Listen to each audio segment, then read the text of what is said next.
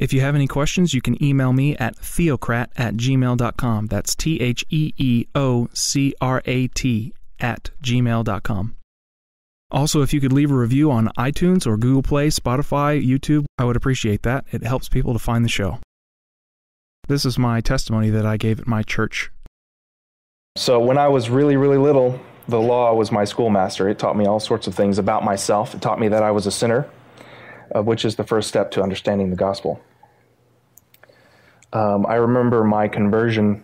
I was probably 7 or 8 years old. Dad would come in and read to us every night. And I remember one night, instead of reading to us, he asked me a couple of questions. I don't know if any of y'all are familiar with evangelism explosion. The first question is, do you know for sure that you're going to be with God in heaven when you die? And I think I told him, I don't know, I'm not sure. And so the second question is, if God were to ask you, why should I let you into my heaven, what would you say? And I told him I didn't know. I knew he was going to tell me the answer, but I told him I didn't know. And then he gave me, before he answered that question for me, he gave me an illustration. He said, what if, Adam, what if you did something so bad that I had to give you 100 licks with the belt? And the standard up to that point was 3. So I started crying immediately because it sort of made me realize the fact that he could ask that question made me realize that I need to be prepared to answer that question. It also made me realize that I'm capable of much worse things than deserve 3 licks with the belt. And so he said, what if your older brother, Tyler, took in and took those 100 licks for you? How would you feel about your older brother? And I started crying at that point, and I understood the gospel, I think, at that point. So that was sort of the beginning of my spiritual growth. That kicked off a whole bunch of different things in my life. The things that have been key in my spiritual growth, I think number one has been my parents, the daily teaching that they've given me, the videos that we have watched together, the daily devotions that we do, sometimes for a couple hours a day, not usually, but it can go that long. We've watched DVDs on creationism. We've talked through presuppositional apologetics. We've read books on how to resolve conflict. We've gone through church history. We've gone to eschatology conferences, biblical economics conferences, all sorts of things that have prepared me for a life of work now that I'm a believer and a life of growth. There are many different examples of things that I can think that my dad has told me. Really, really simple things at the perfect moment that led to a growth and sort of an unlocking of a future path for me. I remember one time Amy and I were having some sort of a disagreement on our way out to go somewhere to either eat with friends or something like that. And Amy had already gone out the door and was in the car waiting, and Dad pulled me aside for a minute, and very, very purposefully, and he said, "That's your wife."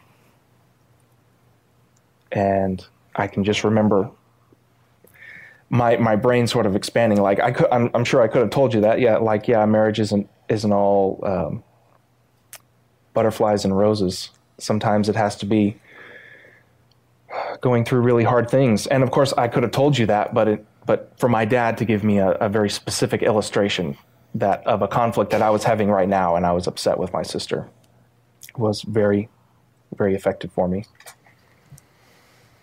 And I can think of many such situations, things like that he said.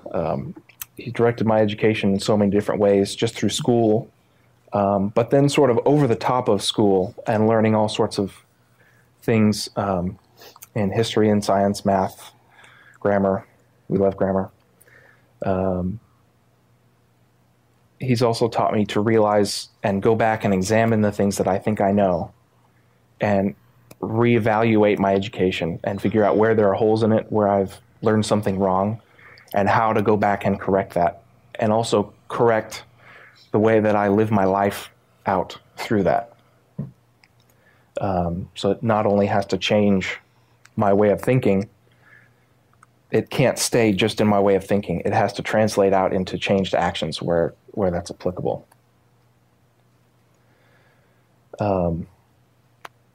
We've also discussed ad nauseum as a family theological aspects of all sorts of different things, politics and the news, economics effects of government handouts, school systems, police systems, prison systems, anything that you can think of. We've probably discussed it for days. And I think that's very helpful because there's so many things that principles of law and salvation pertain to that have to translate out into our life and into society. I remember, I think it was Van Til that said, culture is religion externalized. And my parents and upbringing have done a very good job of helping me to see sort of the seeds and the fruit of certain ideas. Another thing that's been key in my spiritual growth is just living out my faith. Evangelism is one of the key parts to that. I haven't been nearly as zealous for evangelism as I should, but I've shared the gospel one-on-one with probably 15 people or so, and I've got some stories to share.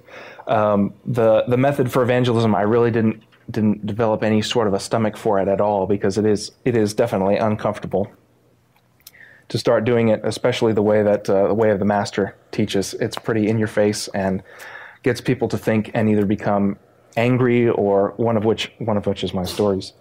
But it's sort of modeling the way that I came to faith, which was a foundation of law first, and then through that realizing the need of the Savior. And you really don't realize that you'll have a need of that until you realize that you're a sinner first. I remember one time I was sitting in a restaurant and there was a guy next to me and I was alone. I was expecting somebody and they never showed up. And there was another guy that was alone. So I went over to him and I shared the gospel with him. And then afterwards he said, if you keep talking, I'm going to clock you, were his words. And so I stopped and I told him, I'm telling you this because I care about you. And how malicious would a doctor have to be for somebody to have cancer and not tell them about it? And I don't think he heard me. And he got irate at me and started insulting me. So I got up and I paid his tab and then I left. Another one was, I was at an open carry rally. I don't know if y'all saw any of that stuff on the news with people carrying rifles around, trying to get open carry of handguns legalized in Texas. I was one of those guys walking around on the streets handing out law materials and things like that. And I remember sitting down at a Raising Cane's restaurant afterwards, and there are all these guys, and we all stuck our rifles over in the corner. And I thought to myself, I was really convicted at that point, because I thought, Adam, here you are doing something really uncomfortable that most people would never dream of doing, and you're not thinking in terms of the gospel. You're thinking in terms of changing a law. A good law needs to be changed, but there's something that's more important. There's a foundation that should work these laws out into society. So let's start with that. So at the table, I witnessed to a couple of guys. And one of them, as far as I can tell, understood. He heard the call of the gospel. Unfortunately, he's pretty far away. I haven't been able to keep up with him. But that's one of the things that really encourages me. There's really hard stories. There's people that react very poorly, and then there are some people that react extremely well. And they immediately want to start talking to you about other things relating to the gospel. It's a very encouraging thing. If you've never led somebody to Christ and discussed and explained that through them to where the Holy Spirit can open up their hearts, it's one of the most encouraging things that I think can happen to you.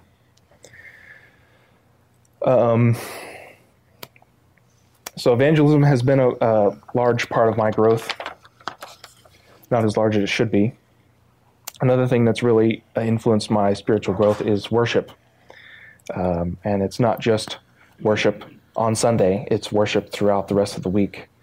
It's a continual sacrifice through my works, through my treating of others, how I love others, and also through just my work for money, for business. Some of you know that I'm a video producer, and the first couple of documentaries that I made were so bad and needed to be corrected so much. It was an incredibly hard thing to do, like just showing it to my family and receiving the corrections that they have for it. That was a sacrifice. It's literally offering up something that I have worked on and allowing it to be pulled to shreds and basically destroyed right in front of me. And it's a very healthy thing, because that sacrifice has led to better work and more work in that area. Also art. I love film. I love music. That's another type of sacrifice that you can make to God in your singing, in your family worship, painting, all sorts of things, prayer, and also humility. I think the purpose of failure for all sorts of things. God has a great purpose for failure.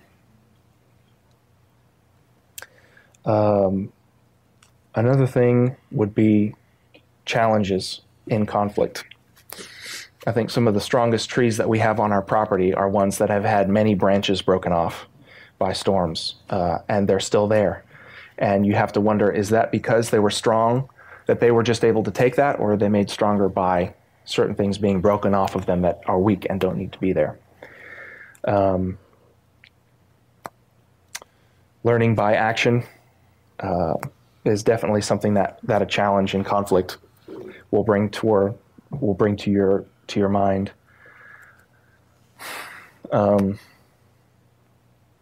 Piano comes to mind. Took piano for a number of years, and there's only so much piano that you can learn by just reading a book about it. You actually have to work it out. It has to come out of your hands, and you learn where your mistakes are, and it basically just illustrates everything that is deficient in your book learning. If you're reading a book about sight reading over and over and over and over, and you don't know how to sight read, then something needs to change in the way that you practice in order for that to take root in you. Another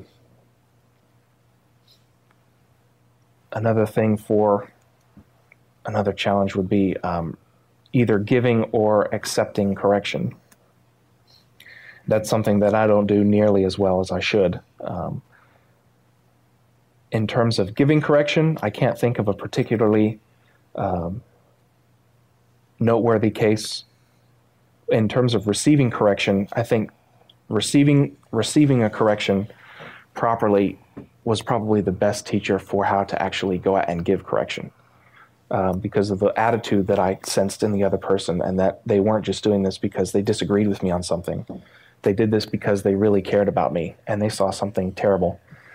I remember there was a film that I worked on in Virginia, and I had that very fuzzy memories. I love the movie. It's the favorite project that I've ever worked on. And I had a friend who was working over me at that point. I was the boom operator. He was the sound mixer. And he told me several years later that he never would have worked with me again based on my behavior on that film. And that's totally changed the way that I think of serving others. I was lazy on that film, and I could tell that he was telling me this. One of the reasons was because he had waited several years. I could tell that he was definitely not sure whether he wanted to actually say something to me, if I would take it or not. I wish that he had given it to me earlier, even if I hadn't been willing to take it, because I wouldn't have. Because now, after that correction, I'm having to go back and sort of undo memories and thoughts and recollections that I have based on wrong information that I had about myself and about my attitude. But I was extremely thankful for him. Still have a great relationship with him. I'll talk to him on the phone every once in a while. And I think that was one of the largest things regarding my spiritual growth, is receiving correction, just straight up hard correction. Another thing in Another challenge would be seeing fruit in other people's lives that I don't necessarily agree with. I don't agree with their theology, but I can still see fruit in their lives. And thanks to my training that my dad has given me, I can actually go back and reason through why they have this particular fruit, even though their theology is wrong in another related area. That's also been very helpful for me.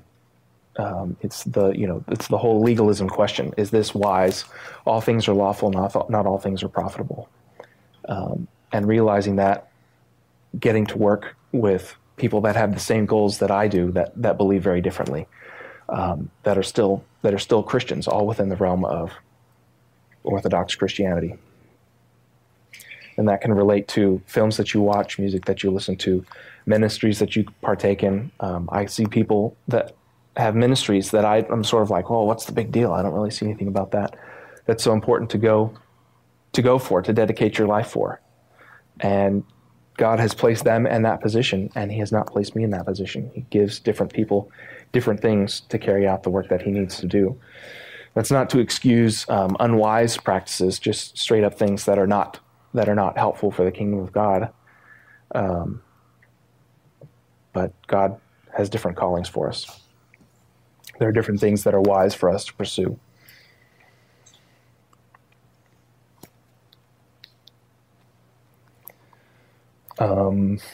Reasoned debate online is probably one of the most interesting things and most engaging things for challenges in spiritual growth. I can hardly remember a fortnight that's gone by where Dad hasn't pulled something up on his phone that a friend of his has posted, and we'll pick it apart as a family discussion and reason through.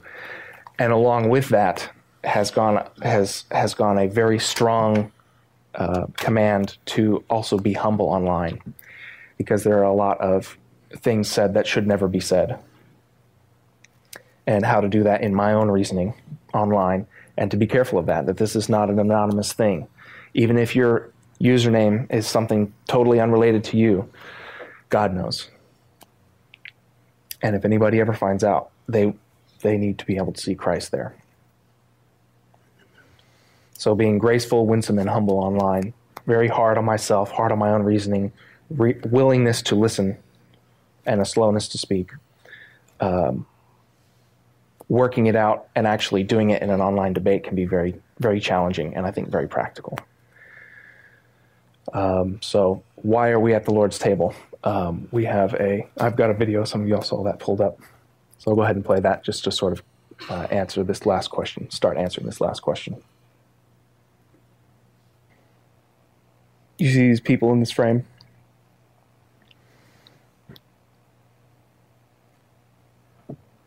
They're one of the only things in the entire universe that does not submit to God's will.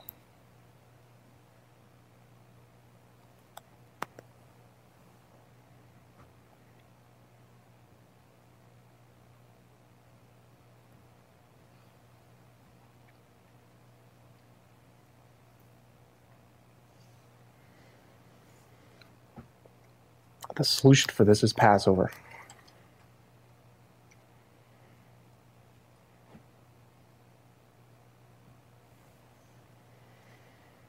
During the Passover, there were 4 cups that the Jews had added. It's not commanded to drink 4 cups of wine throughout the Passover. That was an addition that came later on. But Christ took that illustration, the 3rd cup of the Passover, the one immediately after the meal, was a cup of redemption. And he said, "This is my blood." It was a bride price that he paid for his church. I'll read Isaiah 53.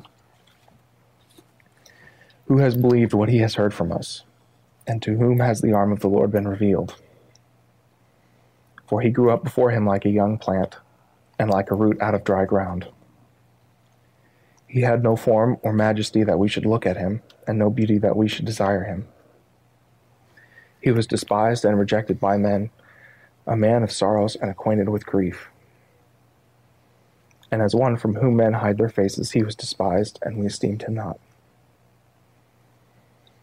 Surely he has borne our griefs and carried out our sorrows. Yet we esteemed him stricken, smitten by God, and afflicted. But he was pierced for our transgressions. He was crushed for our iniquities. Upon him was the chastisement that brought us peace. And with his wounds we are healed. All we like sheep have gone astray. We have turned everyone to his own way. And the Lord has laid on him the iniquity of us all. He was oppressed and he was afflicted, yet he opened not his mouth. Like a lamb that is led to the slaughter, and like a sheep that before its shearers is silent, so he opened not his mouth. By oppression and judgment he was taken away. And as for his generation, who considered that he was cut off out of the land of the living, stricken for the transgression of my people. And they made his grave with the wicked, and with a rich man in his death, although he had done no violence, and there was no deceit in his mouth. Yet it was the will of the Lord to crush him. He has put him to grief. When his soul makes an offering for guilt, he shall see his offspring. He shall prolong his days. The will of the Lord shall prosper in his hand. Out of the anguish of his soul, he shall see and be satisfied. By his knowledge shall the righteous one, my servant, make many to be accounted righteous. And he shall bear the iniquities. And therefore I will divide him a portion with the many, and he shall divide the spoil with the strong, because he poured out his soul unto death, and was numbered with the transgressors. Yet he bore the sin of many, and makes intercession for the transgressors. There are two elements to the Lord's table. The first is the bread, and Christ is illustrated in that as a grain of wheat. In John 12:24, Jesus said, "Truly, truly, I say to you, unless a grain of wheat falls into the earth and dies, it remains alone. But if it dies, it bears much fruit." And the second symbol is the cup. Wine is made from grapes. And the way that you get wine is by crushing grapes. So we're here ultimately to celebrate a newer and better Passover. God grew a seed and crushed the fruit. With the blood of the new covenant, we drink it for the very reason that Leviticus forbids us from eating blood, because there's life in this blood. Adam used life in the garden, fruit from a tree to bring about death. God used death, Christ's work, to bring us to life. I pray that we will rejoice that God has promised to crush the fruit of our lives to bring about salvation to the world. And may we be fruitful. Let us worship in our work with hands that have been made clean by God, that we may walk in his righteous deeds, which is the purpose of our salvation. This is my prayer this morning. Amen.